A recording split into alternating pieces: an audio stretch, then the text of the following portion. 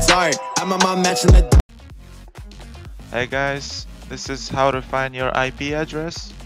What you need to do is very easy. You just go to here, start button, and you write network.